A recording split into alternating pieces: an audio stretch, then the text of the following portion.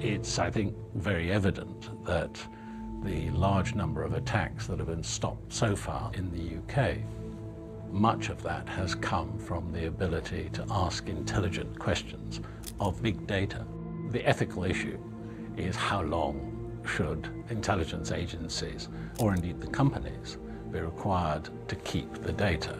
But in a sense, by taking a large amount of data, what's called bulk access, say communication data of who called whom, when, how, and where, not the content of the communication, that data about the communication. By taking that, having it stored and available means that after there's a terrorist attack, and you know what questions to ask of the data's there.